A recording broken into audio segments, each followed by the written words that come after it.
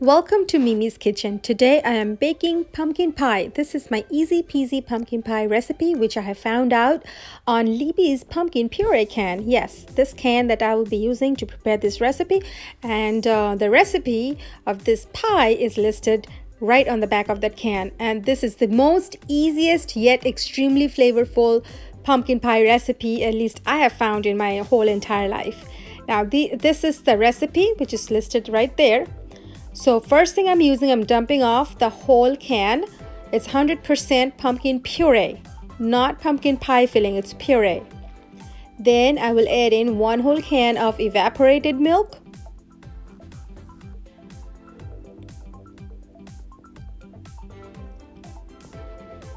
one can of condensed milk,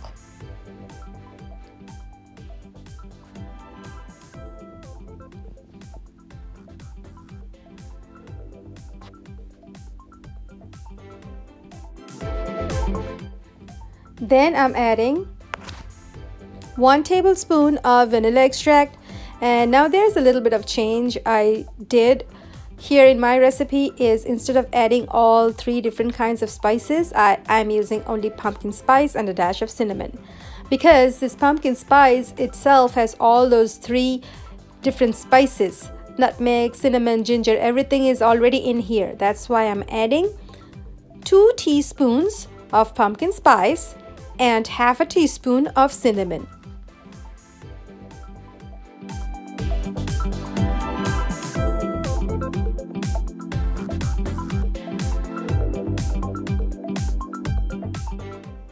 Then half a teaspoon of salt and 2 eggs.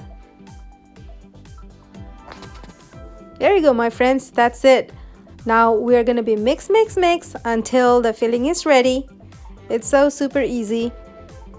You get a whisker and you just continue to mix.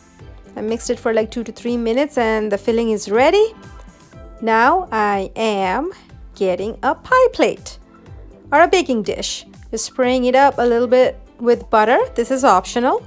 And then I'm going to lay down my pie crust on it. Also, I have been preheating my oven to 425 degrees Fahrenheit.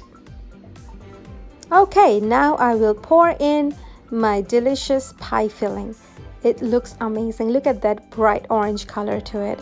And honestly speaking, I tried a little bit. Little bit of that pie filling. Oh my goodness, this tastes so good. Can't wait for that final product. Okay, so my oven has been preheated to 425 Fahrenheit. Now I'm transferring this baking dish to a pizza plate. It's a pizza baking plate. The only reason I'm using that pizza baking plate is for me to get the pie out from the oven once it's done. So my oven has been preheated to 425 degrees Fahrenheit. Now I just popped the baking dish in there and let it bake for 15 minutes. 15 minutes later, I turn it down to 350 Fahrenheit and let it bake for 40 minutes. I'm sorry, not 30. It will be for 40 minutes.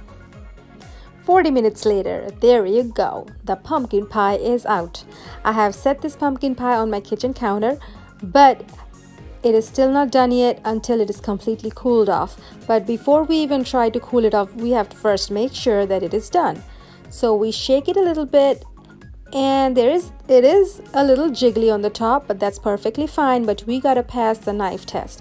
So I poke a knife through the middle of the pumpkin pie, and if it comes out clean, which means the pie is done. Yes, the knife came out clean. That means the pie is perfectly baked. But I am going to leave it on the kitchen counter just the way it is for another 2 hours or until it completely cools off, and then I put it in the fridge for another 3 to 4 hours for it to become cold, because pumpkin pie needs to set. So there you go, you see this is like 4 hours later, which was in the fridge, and the pumpkin pie is completely cooled off. It is nice and set. So now I am making myself a plate. My kitchen, honestly speaking, it smells like I just had a fall festival in here. It just out of the world. It smells amazing. No, I'm sorry. It smells like pumpkin spice. Awesome, awesome, awesome. So flavorful. I love pumpkin spice. Y'all should try it. It's so good. Okay, so there you go. There is my plate right there. And I'm going to top it up with some whipped cream on it today. If you don't have it, you don't have to use whipped cream. This pie itself is awesome. It doesn't need any topping on it. But I had some extra in the fridge, that's why I decided to use some. Let me try how it came out. Oh my gosh, this tastes so good. It's super good. It's not too cloyingly sweet, but it has a perfect sweetness. It's soft and moist.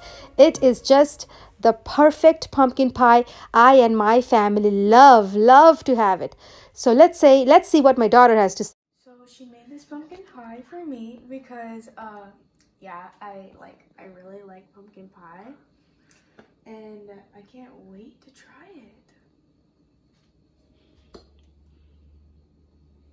it. Cheers. Thank you. Cheers. Wow. That is really flavorful.